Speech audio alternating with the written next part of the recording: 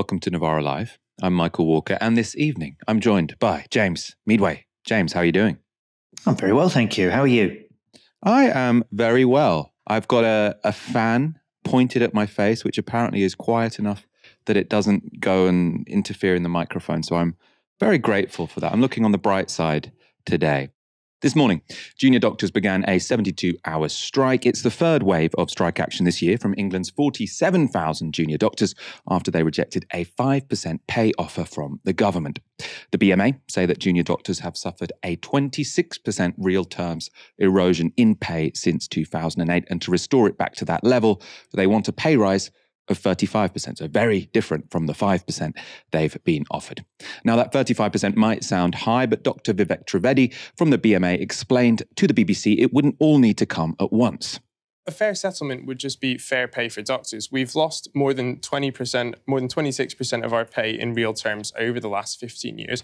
And that didn't happen overnight. And we're not looking for it to be fixed and reversed overnight. But we need to do something to stop doctors from leaving, because real terms pay cut after pay cut year on year is sending a signal to doctors that they're not valued and not appreciated, and it's literally driving doctors away, which is something we need to stop. Can I just pick up for a moment on what you just said there? Because I think that is really interesting. So you're looking for a fair settlement. You haven't mentioned a number, and you're looking for fair pay for doctors, and for that to not be fixed overnight. What exactly do you mean by that? Well, it's clear. So we're looking to fully restore our pay back to 2008 levels. So not a pay rise, just to go back to neutral. And we were looking at deals with the government when we were negotiating with them a month or so ago. And that deals could span over a number of years, which we are happy to entertain and want to. But when the government put back an offer of 5% and refused to go past that, when inflation is more than 10% at the moment, and that would mean it's another real terms pay cut this year alone, it shows one of two things. They either don't understand the impact of continued pay erosion on the workforce, on morale and retention, or they do understand, but they simply don't care. That all sounds reasonable enough. The Health Secretary, Steve Barclay, disagrees, though. We moved, in terms of the government's position, in line with the offer that was accepted by the NHS Staff Council and by trade unions representing a number of other health workers, and made an offer in line with that. But unfortunately, the junior doctors have refused to move from their demand for 35%.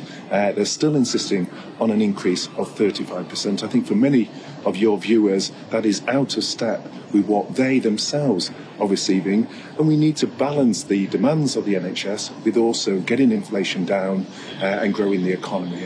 Now, given that interview was after the one we just showed you with the representative from the BMA, that seems pretty dishonest, right? So the BMA, or the junior doctors sort of division of the BMA, being very clear, in principle what they want is pay restoration, but they're not expecting a 35% pay deal next year, right? They're happy to meet in the middle. 5% is not meeting in the middle. That's what they've been offered. Of course, caught in the middle of this battle is patients. So the battle between the NHS workforce and governments is patients. Steve Powis is NHS England's National Medical Director. We're about to have another 3 days of industrial action from junior doctors. We've seen industrial action in the NHS since December of last year. This is the third time the junior doctors have been on strike. So our main job at NHS England is to ensure that we plan for that. Consultants mostly will be covering, other staff to supporting. We're keeping emergency services as normal, safe, maternity services, trauma. But of course, as you've also said, there will be a lot of disruption to regular care. So last time round, 4-day strike, just under 200,000 appointments were disrupted, 50,000 a day. So I expect we'll see similar levels of disruption this time round. So we've heard from doctors, from NHS bosses and from the government. But what about Labour's stance? Speaking to the BBC this morning, Shadow Health Secretary Wes Streeting said this. State of the public finances as they are, and I fear for what an incoming Labour government might inherit should we win the next general election. I've said to the junior doctors, I can't honestly say we'd be able to deliver a 35% pay increase overnight. I totally understand their argument. They're right to say factually that pay hasn't kept up in line with inflation. With the cost of living as it is, I understand that junior doctors in particular are feeling the pain in their pockets. And there's also a risk for the NHS, actually, that the government, I think, needs to take seriously, which is that these very bright, very capable people at the start of their careers in the NHS don't just walk out for a few days, but walk out altogether. And I think the best thing the Prime Minister could do today given we've already lost more than 500,000 appointments to delays and cancellations, would be to get around the table and negotiate with them. Because I think it's not an unwillingness of the junior doctors to negotiate, it's the unavailability of a table from the government. So Labour won't be drawn on what they would pay doctors were they in power. And reluctant to commit to any new funding, Streeting suggested artificial intelligence could help save the NHS on the cheap. Take breast cancer diagnosis, for example. If we use AI that already exists in the diagnosis of breast cancer scans, we can free up about 30% of radiologists' capacity to do more work because they'll be able to use the technology to save them time, and it improves breast cancer diagnoses by about 16%. So women get access to more accurate diagnoses. I mean, that's a game changer in terms of freeing up precious staff time and improving outcomes for patients. People will hear that and say, we can't even sort out a computerised patient record system. How the heck are we going to be able to sort out AI in the NHS? Well, I mean, I was spent yesterday morning with the shadow cabinet at Google's headquarters, talking to them about a range of possibilities right across the economy and in our public services. I'm constantly inundated with really smart technologists that are building new treatments and new technologies here in Britain who are so frustrated because they knock on the door of the NHS and they find no one's home. There's loads of stuff we can, in a practical way, do to get better value for taxpayers and also better outcomes for patients, which is the most important thing, especially when money's tight and there isn't a lot of money washing around for public service spending increases.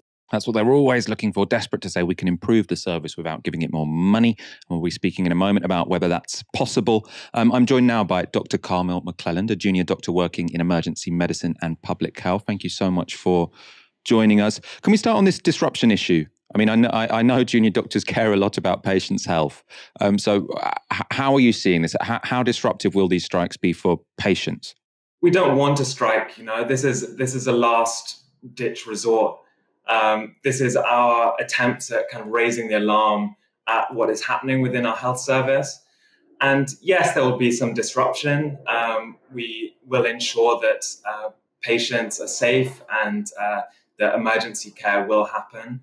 However, this is, what we've been led to with the government's refusal to negotiate with us. You heard in one of those earlier clips from the representative from the BMA, they were saying, we want pay restoration, but we don't necessarily need it right now, so long as there is some sort of roadmap by which we would get back up to the pay we had in 2008, we'd be happy.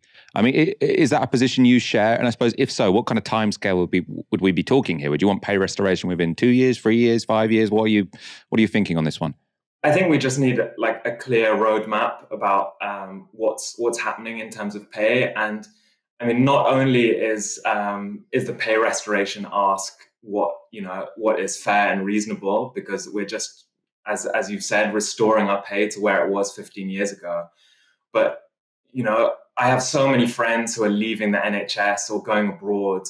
So this is actually, something that is absolutely necessary, that needs to happen. And so it's not, you can kind of look at the weeds of what the specific aspects of the negotiations, but what we really need is a commitment and a plan of, improving doctors and all health workers' pay and conditions, so that we don't continue seeing highly skilled, highly valuable healthcare workers leaving our health service. So somewhat separately from the strike, I know the NHS is currently, it seems to be in an endless crisis, but it's still recovering from COVID and sort of the backlogs there. I mean, can you talk to us a bit about what it's like working in the NHS at the moment? I know you're in emergency medicine and public health, so two very relevant sort of sides of the health service when it comes from, say, the COVID recovery. What's your read on that at the moment? Staff morale is exceptionally low. The NHS has, particularly over the last 10 years, run quite heavily on the goodwill of staff. But with COVID and the stress and heartache that brought, and then this continued pay erosion, a lot of this goodwill amongst doctors and other healthcare staff is just not really there anymore. And so it's a very desperate situation. And, I just look back to when I was working during COVID and, at the height of one of the new variant outbreaks, half the staff would be off sick, the patient load would be twice as much. And that's kind of, I think all doctors have some kind of experience like that and are extremely fearful about what that would mean if that became a new normal. There would be so much avoidable harm and death that would happen. And again, this is entirely avoidable. This is a deliberate policy choice by our current government.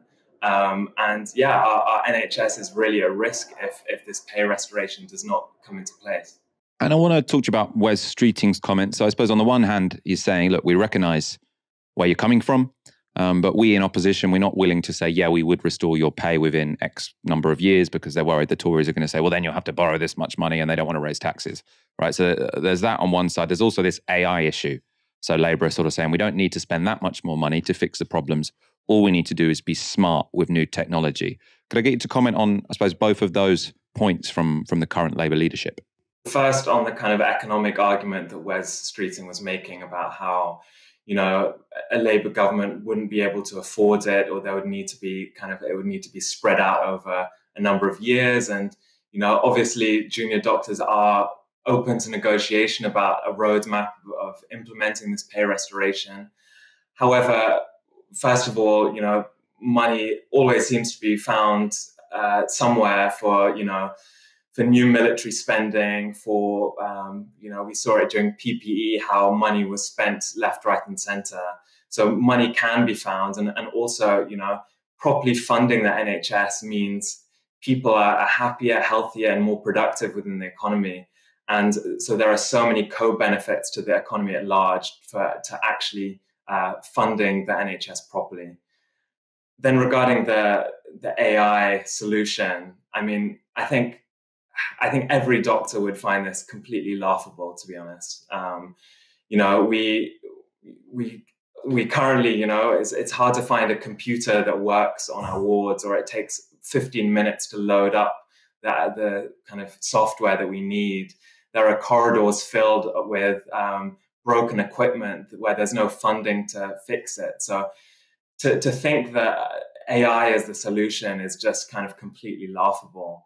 And for me, it's a distraction from actually, proper discussions about how we're going to, rebuild hospitals that are falling apart, properly, fund different aspects of the health service, including improving both doctors and all health workers' pay and conditions. So, yeah, I think it's not a real solution. So I suppose, one thing that speaks to, I keep reading that one of the big problems with the NHS, so I see these graphs that say actually there are quite a lot of staff at the moment. Yeah, they've got very low morale, which is a real problem. But where the NHS has been completely starved over recent years is in capital spending and in terms of equipment. And I think compared to sort of comparable countries, we have, for example, way fewer MRI machines. So it's much harder to be a good, effective doctor because everything's falling apart around you. Yeah, do you think we should be making a bigger deal out of this, sort of the physical equipment that's in hospitals and how it needs to be a bit better, and we should probably buy more of it? Yeah, I think so. You look at other kind of high-income countries. Supposedly we're a very wealthy country. However, you look at our health service where, the number of wards I've worked on where the roof is leaking if it rains. It's so absurd to think about. We have to really kind of tackle these more, first of all, these bread and butter, simple issues, looking at the estates, the equipment, all of these things. And then, if we want to explore AI to make certain aspects of our health service more efficient, then sure. But, I think they're doing it completely the wrong way around. Carmen McLennan, thank you so much for joining us today. Solidarity to you and your colleagues out on strike. Because we've mentioned AI, I couldn't resist getting James Meadway's thoughts on these. I wanted to become a habit whenever I get you on for us to talk about artificial intelligence, one of the big topics of the day. Do you think it can save us money in the NHS? Is Wes Streeting being sensible? Well, look, I think what Kamal said on you've got to get the basics right is the starting point in this. The King's Fund, the health charity, estimates that there's a nearly £10 billion repair backlog in the NHS, right? That's not getting new equipment. That's making sure that hospital roofs aren't leaking. £10 billion needs to be found for that because the government hasn't spent the money on it for such a long period of time. So you need to get that, and that's going to cost money. And that's really basic stuff on a large scale across the whole estate of the NHS before you can think about really artificial intelligence and all the rest of it. Now, look, Wes Streeting does have he's not sort of wrong here. There's lots of uses that you can get out of machine learning, artificial intelligence, particularly around diagnostics. Wes mentioned one himself. You can get kind of AI that can check very quickly and effectively for cataracts now, this sort of thing. That actually is there. And at least in principle, you could make our medical treatment, our NHS work better because of that. But the bit that I think Wes doesn't really talk about, and that perhaps we all need to have a bit of an eye on, is not just whether or not, and Cam's right about this, by the way, the sort of IT disasters that have happened in the NHS over the last 20 years are notorious. But let's say that, okay, you go off to Google, or you go off to Palantir, or you go off to one of these big tech companies and say, oh, yes, well, you can now install this wonderful new artificial intelligence-enabled, machine learning-enabled diagnostics tool, and you can do that, and we can get it really cheap because you can take our data. And that's the bit that I think we need to keep an eye on. The NHS data set, all our patient records, all that sort of thing is usually reckoned to be one of the most valuable on the planet because it's very big. It covers basically the whole population, and it's really trustworthy and reliable. It's very, very accurate. It's wildly valuable. These companies want to get their hands on it. And if we're not careful, what looks like a nice, cheap solution, oh, look, here comes Palantir, and they're very kindly going to, for instance, help manage the logistics on the vaccine rollout, which is what they were doing during COVID. And they do that, and it seems to be very cheap, and it seems to be a reasonable deal, but actually it's a data grab operation, and we lose out if that happens. That, I think, is a bit that we need to keep a much closer eye on what's happening here. I suppose another thing we disagree on is how concerned we are about data. So let's go with this, James. Is that not a reasonable trade? Say you can have some of the NHS's data if you provide a decent IT service. Obviously, the NHS isn't very good at doing it itself. It's sort of proven in the past. So if they say you can have some data which might improve your advertising on Instagram, and in return you can make us an AI system that works, is that not maybe a win-win?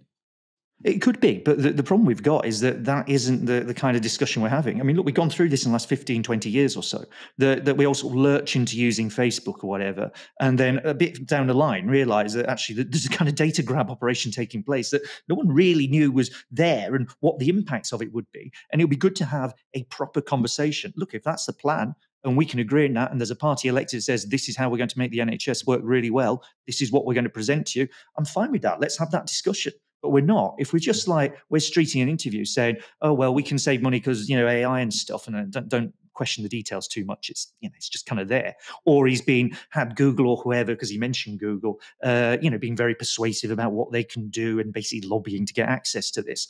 That's a different thing to having a proper public conversation about what the NHS is going to be like in the future. I'm fine with that. And if we collectively decide, okay, fine, we, under these circumstances, with these controls in place, this is the data that we're happy being used to get this advantage of the technology over here. We can do that.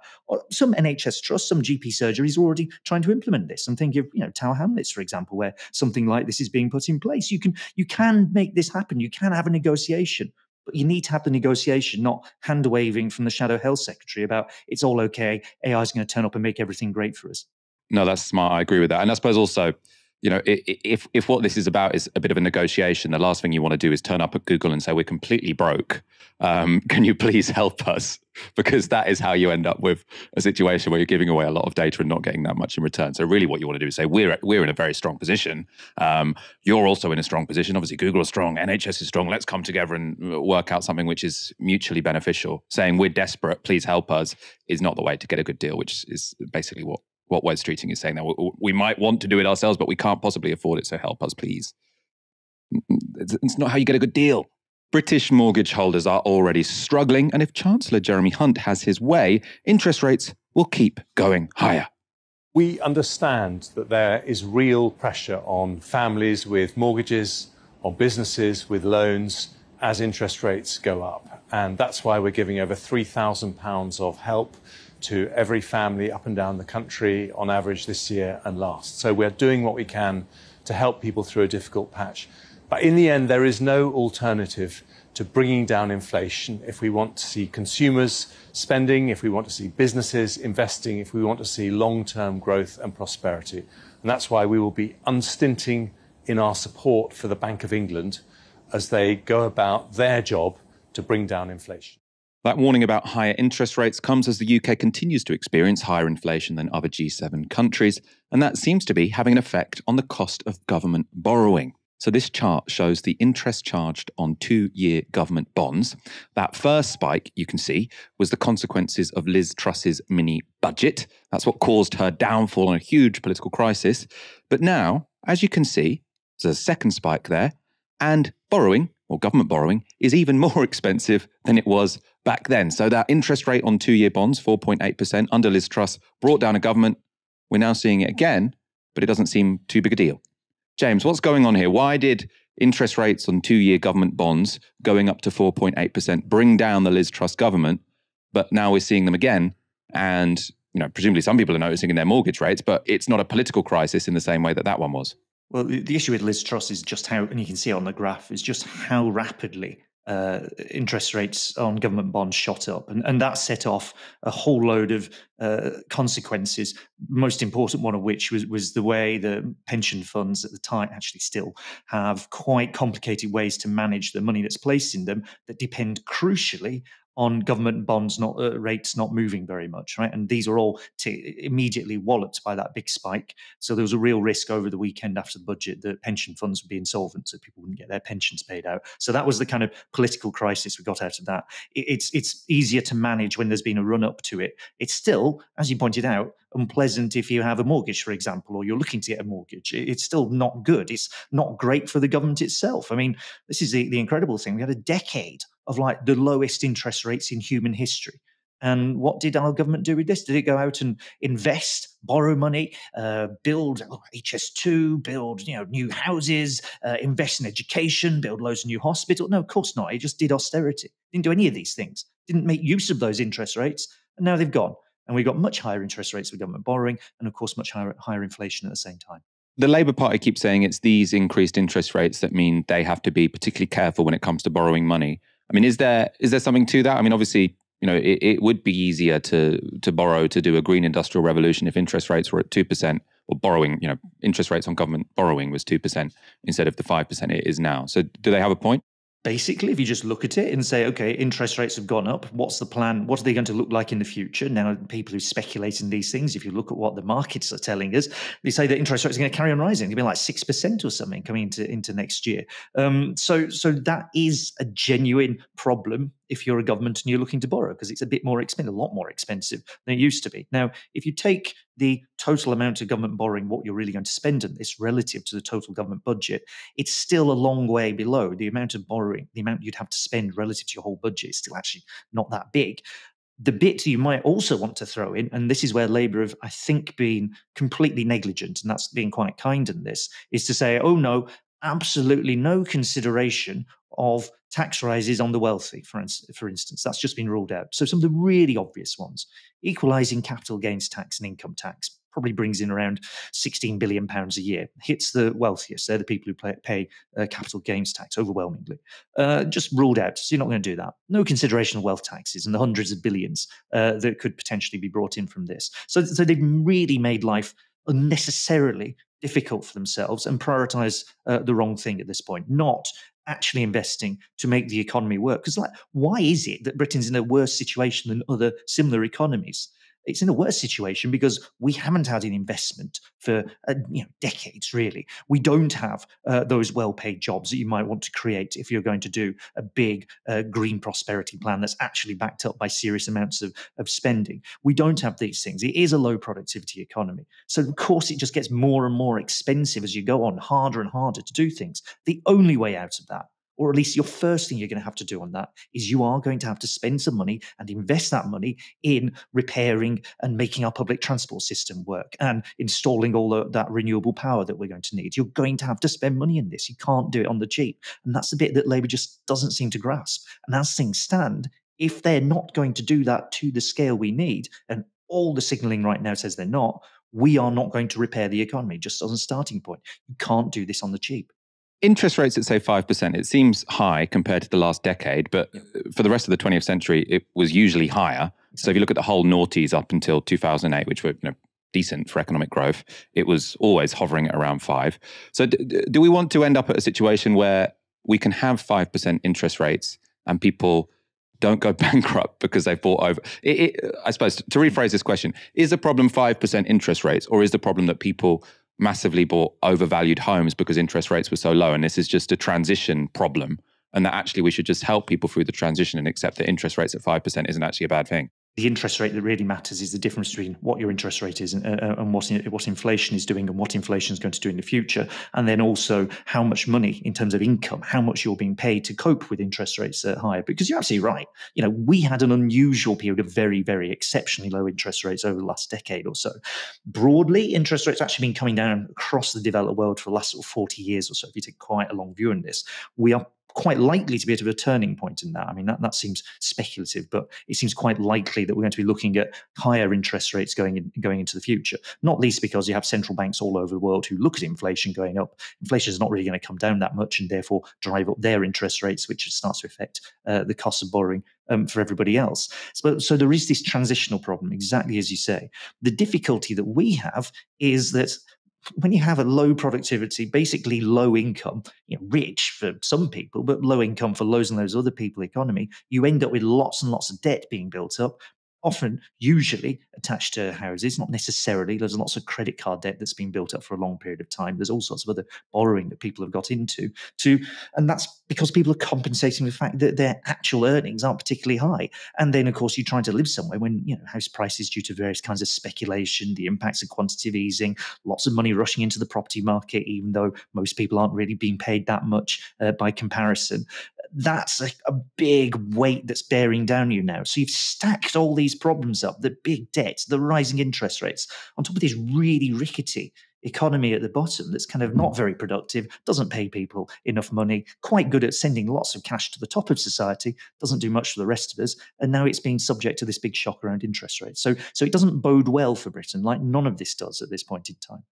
I want to go to a comment over on Twitch. Derpvi says, whenever an economist talks about the need to increase interest rates to keep inflation down, what they're saying is that higher unemployment and house repossession rates are a price worth paying to maintain asset growth. My layman's theory here, I want to throw this to you, James.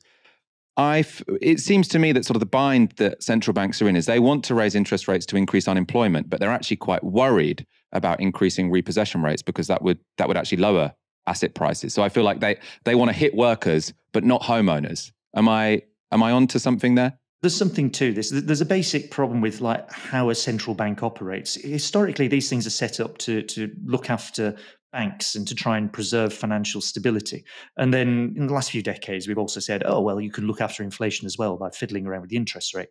Now, the problem you've got is that if a central bank says, oh, inflation is really high, we better put up interest rates, and then actually inflation doesn't come down particularly, because it's not going to, because the interest rate isn't going to affect the kinds of inflation we got. It's the after effects of COVID, it's the Ukraine war, it's ongoing environmental calamities of various sorts. Interest rate doesn't do anything with that. But it does start to affect financial stability, because if you remember back in the US a few months ago, because you had loads of banks, smaller banks that are all tied up in the belief that interest rates would be low forever, had lots of speculative investments started to fail. This is what happened to Silicon Valley Bank. So in other words, you, central bank, trying to put up interest rates to chase inflation and failing, because it's not going to have that impact, are actually just setting off financial crises over here instead. So there's a real clash, right? That's an institutional failure. This whole thing's an institutional failure.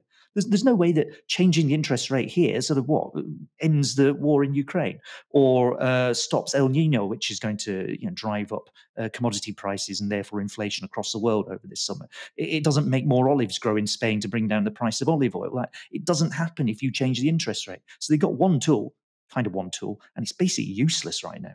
Our show is powered by you, our viewers. And if you want to support independent media, then you can do so at novaramedia.com/support. That link is in the description box below. Back in January, Shadow Education Secretary Bridget Phillipson gave an interview to the Sunday Times. The topic was childcare, and Phillipson certainly tried to come across as staking out a pretty radical pitch. The paper reported that her plan was to guarantee childcare for all parents of children aged 9 months to 11 years.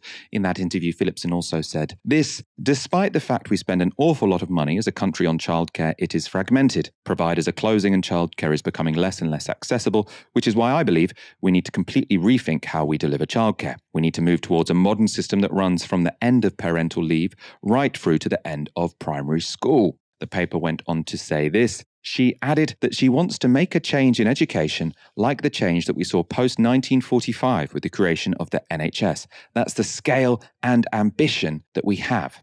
Now, you can't throw around the word NHS without people thinking free at the point of delivery. So a nationalised education system where you have care from cradle, I suppose not till the grave, but till graduation from university, let's say. So it's not surprising that article got people's hopes up when it came to something along the lines of universal childcare. But it turns out that now Labour's plans aren't quite as bold. This headline, 6 months later, is from The Guardian. So Labour rules out universal childcare for young children in fiscal credibility drive. The paper goes on to report this. Instead of offering free or very cheap childcare to every family with a child over 9 months old, Labour is looking at giving more support for poorer families while tapering it off for those on higher incomes. A Labour spokesperson said, quote, "An expansion of childcare to all children is not Labour's policy. Last year, Labour announced that as part of its plan to modernise childcare, that we will deliver free breakfast clubs for all primary school pupils in England, paid for by closing the non-dom tax loophole and allowing councils to offer more childcare provision where they are able to do so." So why are Labour looking to bring in means testing? Well, at the moment, families who earn under £100,000 a year qualify for up to 30 hours free childcare per week during term time, but only for children between 3 and 4 years old. If you're going back to work after maybe 39 weeks maternity leave, that leaves a long time without free childcare. The Guardian goes on to say this. Party sources say that they are keen to eliminate the gap that exists between the end of parental leave and when a child turns free and qualifies for the free hours programme. One of the most effective ways to do this would be to increase means testing, say. Of course, scaling back the ambition on childcare is a result of Labour's commitment to their fiscal rules. But if Labour want to create economic growth, childcare is going to be crucial to that. That's something Phillipson herself recognised back in October last year. Is the long-term plan to have a state-run early education system like many other European countries?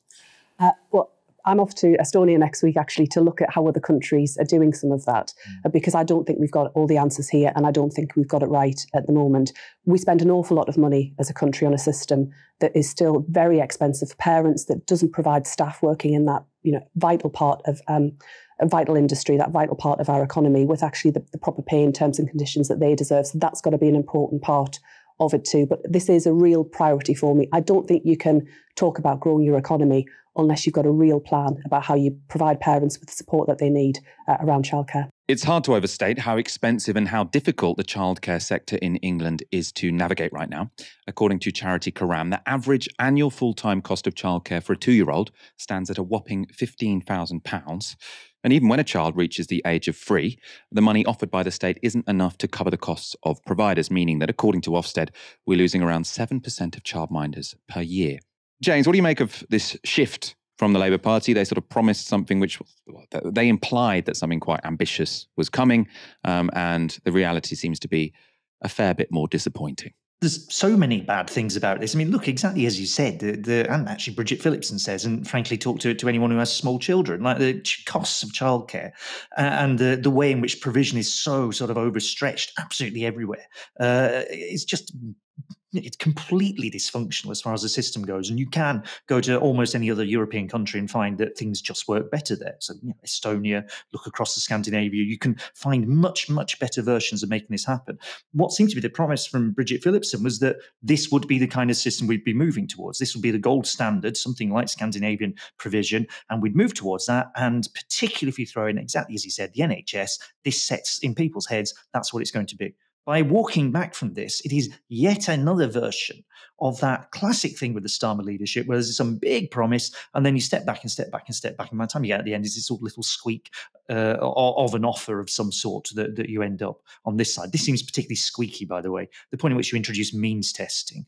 I mean, this is a way to really sort of start to undermine a system. Why is the NHS popular? Because it's universal. Everyone can get it, so everyone's got a stake in it. As soon as you introduce means testing like this into a system, you undermine the support and the public support and the credibility of the system. You start to seriously chisel away at the offer you're trying to make, and you start to create a political atmosphere in which that thing will be lost. That's one problem with it. The other one is that, bluntly on this, I think they've also been somewhat outmaneuvered by the Tories. Because if you think back to the budget back in March this year, where Jeremy Hunt's sudden rabbit out of a hat rather was like, here's a load of money for childcare spending. Now, there are all sorts of problems, as you might anticipate, with that relatively big increase in funding.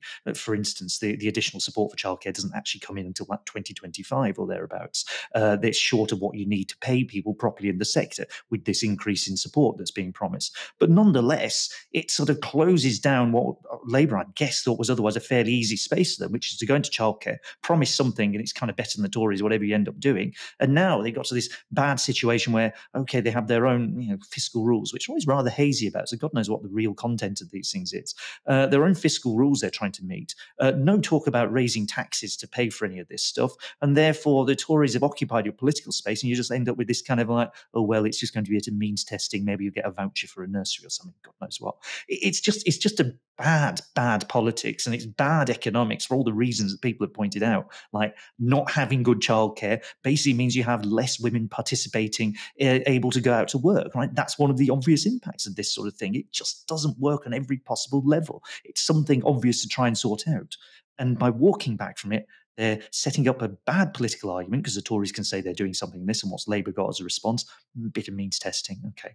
That they've offered a pledge that they're now saying they're not really going to meet, so they create an expectation, walk back from it. And of course, on the economic side, it just doesn't make sense for the long term to do this. I'm interested in this idea of like universalism, because the argument that's always put forward by the left, and I think it is very persuasive, is that when you make a service universal, you will have widespread support for it because everyone uses it. So if you have this service or this provision which is only for very poor people, then you're giving a support base to this policy which is only people who have very little political power, right? So that's why it's easier to sort of get rid of universal credit or whatever. Well, I mean, they've got universal credit, but easier to get rid of certain benefits that sort of the new Labour government's built up, say working tax credits. But it's quite difficult to attack the NHS because the NHS is universal and there's actually a powerful constituency defending it.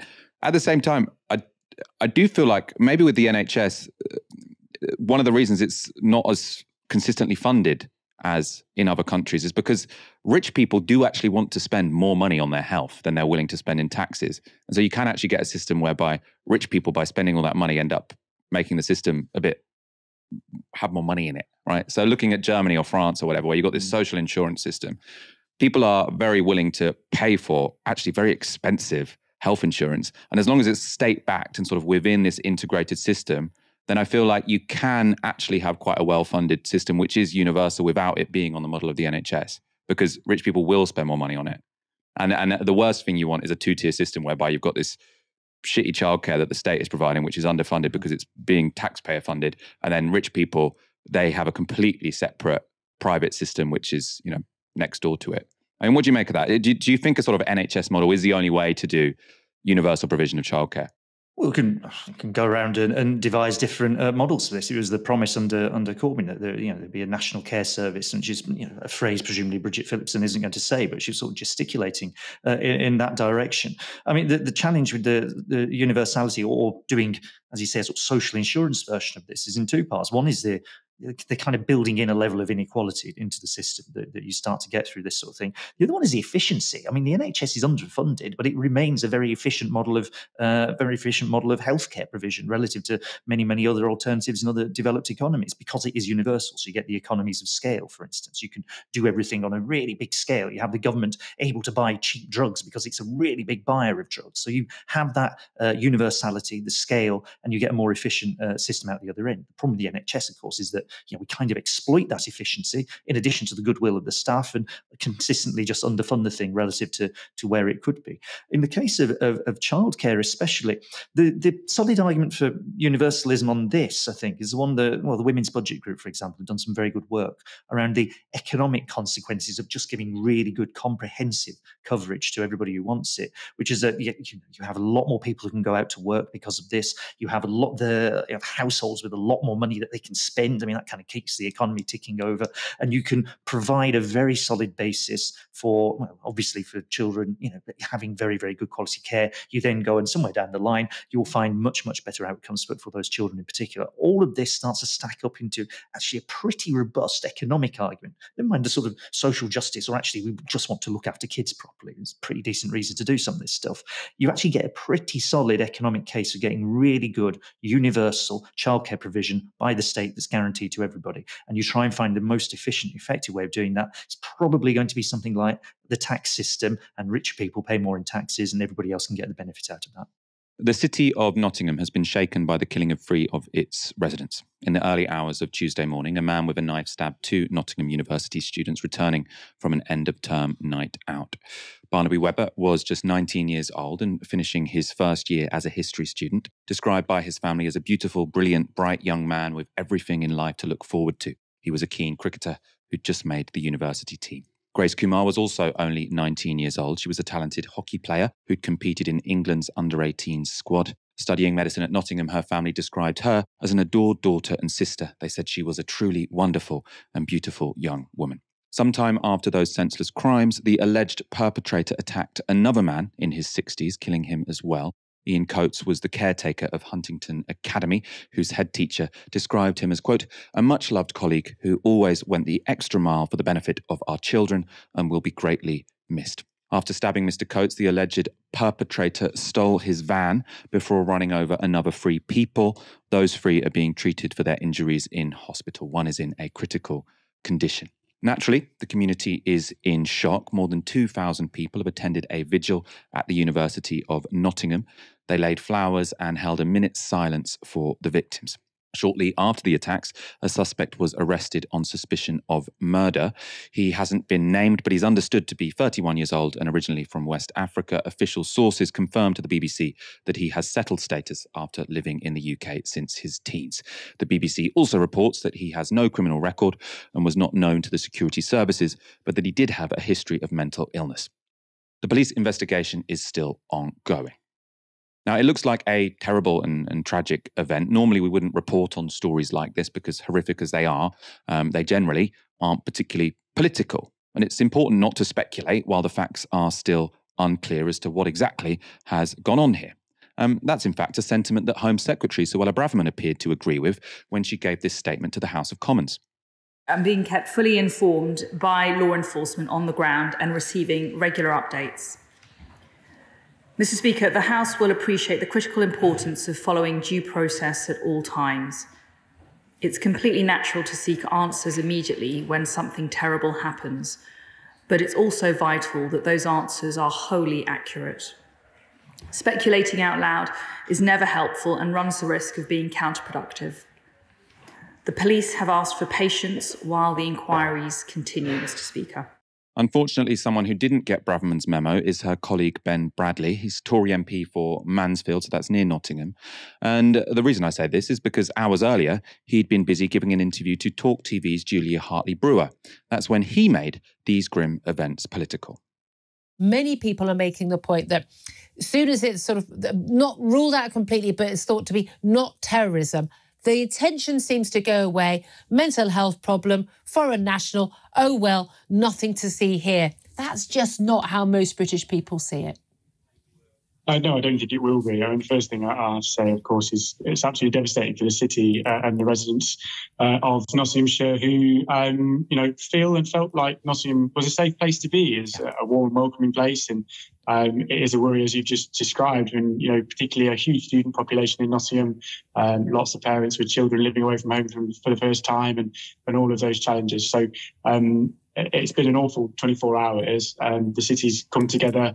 The community's come together. There were vigils and kind of people putting their arms around each other last night, really, and hopefully I'm sure that will continue for the next coming days, and we'll try to recover and support people. But it is a fair point, and you won't be surprised at my view, Julia, that being in Britain is a privilege, not a right, and that actually if that is abused, then you shouldn't be here. Now, that is an important conversation. I agree with a lot of frustrations that have been raised. I do think that if you're not a British citizen, you commit particularly violent crimes in this country, you shouldn't be here. Yeah. I also think that's an important debate for us to have away from the heat of this particular circumstance. So he says it's an important debate to have away from the heat of these circumstances after, intimating towards it on national radio. And then Bradley didn't let the heat of these particular circumstances stop him going further. A lot of people will say, look, be very sympathetic, and someone may have issues, but there's also an argument where, look, we've got enough criminals of our own, we've got enough terrorists of our own, we've got enough people with serious mental illness who could be a risk to people. Although, by the way, lots of people are also getting in touch, pointing out that the vast majority of people with mental illness are not at risk to anybody at all, perhaps more risk to themselves than certainly anybody else. We need to make that clear. But we don't need to import people. And once someone we discover is someone who is a potential threat to other people with a history of violence, why are they still in this country, people would be asking? And it's a very fair and right question. I think, as I say, if you're not a British citizen, being allowed to live in this country is a privilege and not a right. And I do think that the first duty of government, of anybody in that space, is to protect British citizens first and foremost. We have that debate on a regular basis around migration at the minute. There's no indication that this chap was not meant to be here or not allowed to be here in the first instance. He's had a legal right to stay. But I do think that if you are convicted of violent crimes, then you should be removed, full stop. And as you say, it shouldn't be for us to have to pay for other people's criminals from other countries, quite frankly. Yeah. But it does pose a risk. I also think, though, that in the immediate aftermath of this particular event, the most important thing in this 24-hour period and over the coming days is to allow people to grieve, to allow communities to try and knit some of this back together. And from my point of view, my role in this is to try and support people to get their heads around this and to feel okay. Now, as I say, we don't know all the circumstances of this case. It's obviously a live police investigation, so we don't want to speculate too much. But from what's been reported, this man who's committed this heinous, terrible crime didn't have a history of violent crimes, right? So if he did, then what Ben Bradley was arguing there might have some relevance. But no, all we've told is that he had a history of mental health problems. So what does he want to do? Deport people because they've got mental health problems? It doesn't make any sense. I mean, if he's arguing that if this person gets convicted, he should be deported, okay, who knows? But that doesn't stop the tragedy, right? And so what he seems to be intimating towards is if only we deported more people when they'd had histories of violent crime, this wouldn't happen. But that's not the case here because this guy didn't have a history of violent crime. So what does he want to do? James, I mean, obviously tragic circumstances, and I found that quite a sort of distasteful and awful conversation between Julie Hartley-Brewer and the Tory MP.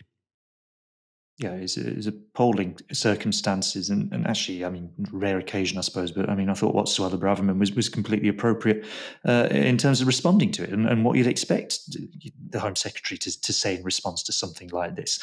What you've just shown in that clip was something else again in terms of, and you could see actually Ben Bradshaw that he'd kind of respond to prompts from Julie Hartley-Brewer about the situation with some smear, really. Let's call it that, a kind of smear against migrants in Britain. Then immediately sort of backtrack and say, oh, well, actually, really we have to keep away from speculating and in this emotional moment, and then go straight back onto the smear again. So presumably in his head, he realised that what he was doing was kind of out of order, and that is out of order here. The other bit to throw in, by the way, is that there's a sort of, I mean, this is just stepping back from the immediate situation a bit, which is probably not a bad idea, is that there is a kind of right-wing ecosystem out there that starts to generate this kind of conversation. So, okay, the Home Secretary says this thing, and I think it was appropriate and respectful, and it kind of recognises an ongoing investigation that speculation is bad. You then get onto talk radio where that kind of falls by the wayside. There's quite a lot of speculation. That then feeds into what a whole load of people, and you can see it online, who've been given a bit of a license to jump around on this by things like what you just saw on talk radio, who have absolutely no compunction whatsoever about saying some really, really appalling things. And you can see how that starts to impact on wider politics here, that you end up with a conversation that is anything like this is completely inappropriate. And it's not something that a sitting MP from a party where the Home Secretary has basically said the right thing about no speculation, respect, the people are grieving. This is a horrible, horrible tragedy and a crime that's happened. No respect for that whatsoever, and instead just feeding into this peculiar sort of ecosystem of different bits of the right feeding off each other and coming out with more and more horrible conclusions. I just think it's such an appalling thing to do, is to go on the radio in that situation and just say misleading stuff, right? Because, I don't understand why that would be a sensible point unless you as the audience member were thinking, oh, this person, presumably, if for this to have any relevance, this person presumably must have been found to have a history of violence, and that's not the case here. Let's wrap up. James, thank you so much for joining me this evening. No worries, thank you. And thank you everyone for watching. We'll be back tomorrow at 6 p.m. For now, you've been watching Novara Media. Good night.